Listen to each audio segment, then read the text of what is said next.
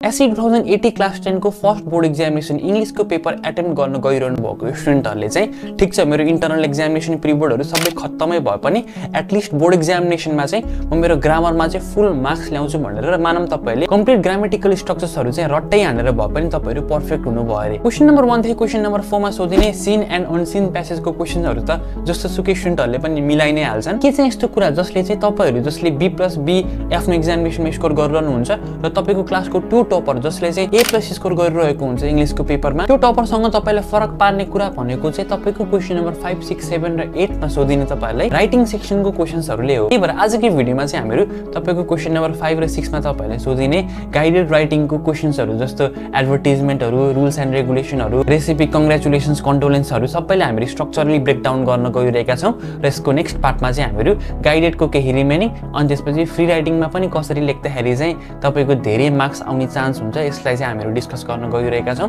So without any delay guys let us all start our today's video.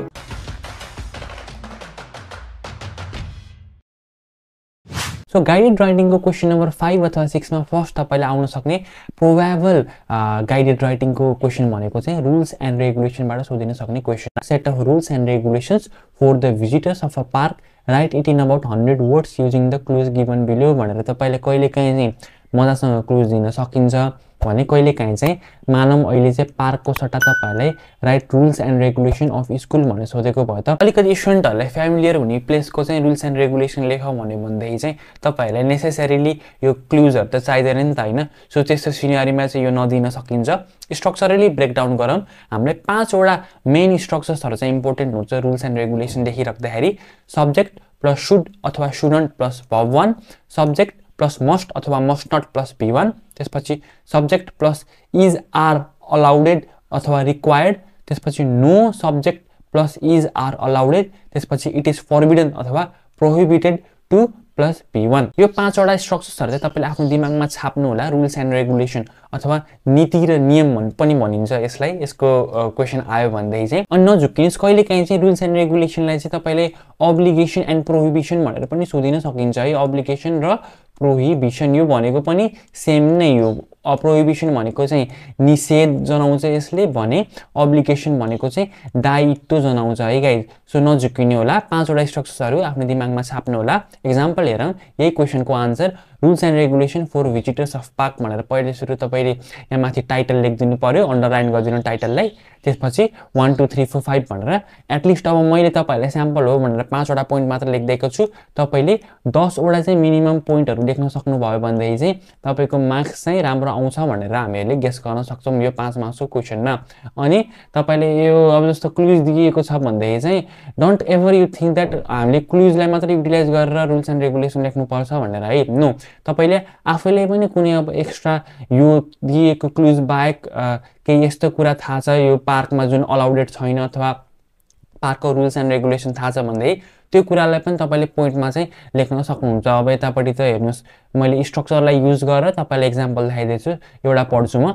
The visitors should enter the park at the time when park remains open which is between 9 AM to 5 PM in a day. त्यसपछि for cleanliness purpose no glass containers are allowed in the park. ध्यान दिएर हेर्नुहुन्छ। यसको PDF म तपाईलाई तल डिस्क्रिप्सनमा पनि दिन्छु। ध्यान दिएर हेर्नुहुन्छ भन्दै चाहिँ मैले सबै यही माथिको स्ट्रक्चर्सहरुलाई युटिलाइज गरेर रुल्स एन्ड रेगुलेसन्सहरु लेखेको छु हैन। त्यसपछि अब यहाँ क्लुमा इन्क्लुड नगरिएको पोइन्टहरु जस्तो अब लाउड नोइज इज प्रोहिबिटेड भन्ने टाइपको पनि तपाईले पोइन्ट चाहिँ यतापटि इन्क्लुड गर्न सक्नुहुन्छ। इजी छ गाइज रुल्स एन्ड रेगुलेसनको हाम्रो फर्मेट। नेक्स्ट गाइडेड राइटिङ र त्यसको फर्मेट हेर्नको लागि प्रोसिड गर्छौं अब हामी। त्यो भनेको मेसेज र लेटर अफ कंग्रेचुलेसन्स। धेरै जना स्टुडेन्टहरु चुक्किने टपिक हो गाइज यो भनेको चाहिँ। सोधिएको छ क्वेशनमा right a formal message of congratulations to your friend who has won the title of best player in an inter-school volleyball tournament organized by your municipality अथवा rural municipality। अनि 100 वर्ड युज गरेर यो क्लुलाई utilise गरेर चाहिँ एउटा message of congratulations लेख्न भनिएको छ। प्लिज नचुक्किनु होला है। हाम्रो जुन यो मेसेज र लेटर भन्ने दुईटा टर्म्सहरु छ है यो भनेको चाहिँ फरक कुरा हुन्। मेसेज भनेको चाहिँ हामीले कुनै न्यूज पेपर अथवा न्यूज जसरी पब्लिश हुनको लागि चाहिँ लेखिरहेका छौँ। यसको फर्मेट कस्तो हो हाम्रो मेसेजको चाहिँ? एउटा कुरा मैले भन्न भुलेछु कि यसरी मेसेज अफ कङ्ग्रेचुलेसन लेखिराख्दाखेरि चाहिँ यो जुन हाम्रो मेसेज छ यसको बाहिर चाहिँ तपाईँले एउटा मजासँग बक्स पनि बनाइदिनु होला है। यो मैले यो फर्मेट आफूले प्रिपेयर गरिराख्दाखेरि चाहिँ बनाउनको लागि बिर्सेछु। एउटा पहिला सुरु यसरी एउटा डिब्बा बनाउने, अनि डिब्बा बनाइसकेपछि त्यसपछि यहाँ माथि हटली कङ्ग्रेचुलेसन्स अथवा कङ्ग्रेचुलेसन लेख्ने, त्यसपछि यता एउटा यसरी सानो स्क्वायर बक्स बनाएर फोटो भनेर लेखिदिने, अनि टु भनेर लेखिदिने, कसलाई हामीले कङ्ग्रेचुलेट गरिरहेको छौँ भनेर। अनि the person to whom we are कङ्ग्रेचुलेटिङ we write it below to है, तलपट्टि संस्कृति चौधरी भनेर हामीले लेखिदिने। त्यसपछि बिचको बारेमा एकछिन भन्छु, लास्टमा हेरौँ। लास्टमा चाहिँ अब तपाईँले कुन ग्रुप अफ पिपुलले चाहिँ त्यो मान्छेलाई कङ्ग्रेचुलेट गरिरहेको छ त, जस्तो स्टुडेन्ट अफ कुनै स्कुलहरू हुन पायो, त्यसपछि अब कुनै अफिसको स्टाफ्सहरू हुन पायो होइन। सो उनीहरूको नाम अनि त्यसपछि आफ्नो अर्गनाइजेसनको ठाउँ र एड्रेस पनि तलपट्टि लेखिदिने है। अनि बिचमा चाहिँ के लेख्ने भनेदेखि गाइज है, त्यो मान्छेलाई आफ्नो हार्टली कङ्ग्रेचुलेसन्स चाहिँ एक्सटेन्ड गर्ने। जस्तो we the student of Buddha Jyoti school Kathmandu would like to extend our Hartley congratulations to our friend Miss Sympathy Chaudhary for winning the title of Best Volleyball Player in recent inter-school volleyball tournament organized by our municipality। यो कुरा तपाईले क्लुबाट पनि मसँग पढ्न सक्नुहुनेछ है। त्यसपछि उसलाई प्रेज गर्ने कि अब हर dedication towards volleyball and nature of hard working one led to this precious achievement today हैन। त्यसपछि हामीहरू सबैजना स्कुलको स्टुडेन्टहरु चाहिँ एकदमै खुसी छौं उसको लागि। अनि त्यसपछि लास्टमा एउटा कुरा मिस गर्न नहुने भनेको चाहिँ we wish her the best for her future एन्डेभर्स, भविष्यको लागि पनि हामीले उसलाई चाहिँ एकदमै बेस्ट विश गर्छौं भनेर हामीले यसरी हाम्रो मेसेज अफ कङ्ग्रेचुलेसन्स चाहिँ लेख्न सक्छौं लेटरलाई। अब कुरा आयो लेटर अफ कङ्ग्रेचुलेसन्स को। मेसेज अफ कङ्ग्रेचुलेसन्स न्यूजको लागि हो, लेटर अफ कङ्ग्रेचुलेसन्स चाहिँ हामीले पर्सनली कसैलाई पठाइरहेको छौं है, ल बधाई छ भनेर। अब यसमा चाहिँ हामीले टोटल टिपिकल लेटरको फर्मेटमा जान्छौं। माथिपट्टि एड्रेस, कसको एड्रेस? हाम्रो एड्रेस है, जसले लेटर रहिरहेको छ तपाईको एड्रेस लेख्ने हो यहाँ माथिपट्टि। अनि डियर चाहिँ जसले जितेको छ अथवा जसले कङ्ग्रेचुलेट गरिरहेको छौं उसको नाम संस्कृति इन दिस केस। त्यसपछि लेटरकै फर्मेटलाई फलो गर्ने। I am excited to extend my heartful congratulations हैन, सेम फर्मेट है। माझाको यो जुन प्याराग्राफ छ यो चाहिँ सेम हुन्छ, सिर्फ यता पर्सनली भएको कारणले चाहिँ हाम्रो जुन प्रोनाउन छ त्यो चाहिँ वी को सट्टामा आई हुन्छ, बाँकी सबै सेम। अनि बिचमा अब उसलाई अलिअलि प्रेज गर्ने, उसको चाहिँ एकदमै हार्ड वर्क चाहिँ एप्रिसिएबल थियो यताउति भनेर। अनि लास्टमा चाहिँ यसरी नै प्रगति गर्दै जानु। त्यसपछि I wish her the best for her future एन्डेभर्स भनेर यसरी एन्डमा चाहिँ विथ लभ अथवा रिगार्ड्स अथवा योर्स ट्रुली योर सिन्सियरली भनेर चाहिँ हामीले आफ्नो लेटर अफ कङ्ग्रेचुलेसन्सलाई चाहिँ टर्मिनेट गर्न सक्छौं। अब गाइडेड राइटिङमा तपाईले सोधिन सक्ने थर्ड टाइपको क्वेशन अलङ विथ इट्स फर्मेटलाई एकचोटि हेरौँ। त्यो भनेको इम्पोर्टेन्ट छ एडभर्टिजमेन्टको फर्मेट। एडभर्टिजमेन्ट भनेको विज्ञापन अथवा प्रचार। भेरियस काइन्डको एडभर्टिजमेन्ट्सहरू हुन्छ गाइज। कुनैको प्रोडक्ट एडभर्टिजमेन्ट, क्लिनिक प्लस, अनि त्यसपछि यो बोर्नभिटा हर्लिक्सहरूले गरिरहेको हुन्छ त्यो प्रोडक्ट एड भयो भने, सर्भिस एड कसैले केही सर्भिसको एडभर्टिजमेन्ट दिइरहेको छ भने त्यसको गर्ने भने। हाम्रो क्लास 10 एसई इंग्लिशको चाहिँ मेजरली एडभर्टिजमेन्ट फर्मेट भनेको चाहिँ यो जब बेस्ड एडभर्टिजमेन्ट फर्मेट हुन्छ है। कुनैमा केही पद रिक्त भयो, कुनै स्कुलमा कुनै टिचरको, कुनै अफिसमा कुनै स्टाफको, कुनै अब आईटी कम्पनीमा कुनै कोडरको, त्यस्तोको लागि चाहिँ एडभर्टिजमेन्ट हाम्रो जेनरली क्लास 10 को एसईको इंग्लिशको कोर्समा छ। लेख्ने स्टेप्स भनेको चाहिँ पहिला सुरु हामीले हेडलाइन लेख्नु पर्यो। हेडलाइन भन्दा अगाडि डिब्बा चाहिँ बनाउन बिर्सिने होइन है गाइस। डिब्बा इज भेरी मच नेसेसरी, किन भन्दै यो पत्रिकामा छापिने कुरा हो नि त। हेडलाइन लेखिसकेपछि माथिपट्टि हामीले हेडलाइनमा चाहिँ अब हेर्नुस् wanted, vacancy announcement, vacancy notice, position vacant, employment opportunity vacancy भनेर यो मध्ये एउटा एप्रोप्रिएट छानेर लेख्नु होला। सेकेन्ड भनेको चाहिँ ब्रिफ इन्ट्रोडक्सन अफ अर्गनाइजेसन। यतापट्टि एकचोटि एक्जाम्पल हेरौँ। Advertisement for post of maths teacher for secondary level using clues भनेर क्लुज दिएको छ। अब हाम्रो एकता higher secondary school Nardevi Kathmandu requires qualified energetic and hard working teacher for following post भनेर लेखिदिने है। अर्गनाइजेसन स्कुलको नाम अहिले अर्गनाइजेसन भयो, सो यतापट्टि लेखेँ मैले। अनि mention the vacant post with required numbers. अब पोस्ट के हो यतापट्टि एउटा पोइन्ट जसरी लेखिदिन सक्नुहुन्छ तपाईले। पोस्टको लागि जो मान्छेले एप्लाई गर्छन् उनीहरूको क्वालिफिकेसन के हुन्छ त्यो लेख्नु पर्यो। यो केसमा मास्टर इन म्याथमेटिक्स। अनि त्यो मान्छेको एक्सपिरियन्स के कतिको छ है, क्वालिफिकेसन र एक्सपिरियन्स पनि पोस्टको मुनि तपाईले यसरी at least 3 years teaching experience in secondary level भनेर मेन्सन गरिदिन सक्नुहुन्छ। स्यालेरी पनि तपाईले एउटा एक्स्ट्रा पोइन्ट जसरी आफैले यहाँ लेखिदिन सक्नुहुन्छ। त्यसपछि मेजर ड्युटिज एन्ड रेस्पोन्सिबिलिटी उसको के हो त्यो मजासँग लेखिदिन सक्नुपर्ने हुन्छ। यतापट्टि मैले सर्ट भएर यो स्याम्पल जसरी भएर यहाँ लेखिने त्यसलाई चाहिँ अब candidate should have very high proficiency in solving different question of students टाइपको पोइन्ट्सहरू चाहिँ तपाईँले इन्क्लुड गर्न सक्नुहुन्छ। अनि फ्यासिलिटी स्यालेरी बोनस यो मैले भने चाहिँ त्यसपछि डेडलाइन है कहिलेसम्म यो एप्लिकेसन दिनुपर्छ त्यसको एउटा डेडलाइन तपाईँले लेखिदिनु होला। यो सिनारीमा 14/10/2080 लेखिदिएँ मैले। अनि लास्टमा चाहिँ एड्रेस टु सेन्ड एप्लिकेसन। अब यो जुन हाम्रो अर्गनाइजेसन छ त्यो अर्गनाइजेसनको चाहिँ लोकेसन कहाँ हो, अब द प्रिन्सिपलले लेखेको यो अनाउन्समेन्ट यो भ्याकेन्सी अथवा एडभर्टिजमेन्टको प्रिन्सिपल अनि एकता higher secondary school Kathmandu, post box number एउटा लेखिदिनु होला ऱ्यान्डम, फोन नम्बर एउटा ऱ्यान्डम लेखिदिनु होला। यसरी अब जुनसुकै टाइपको एडभर्टिजमेन्ट लेखौँ भनेर सोध्यो भनेदेखि चाहिँ तपाईँले यही सेम फर्मेटलाई चाहिँ आफूले छाप्नु होला। हातमा कपी र पेन छ भने टिप्नु होला। PDF पनि तर डिस्क्रिप्सनमा म राखिदिन ट्राई गर्छु।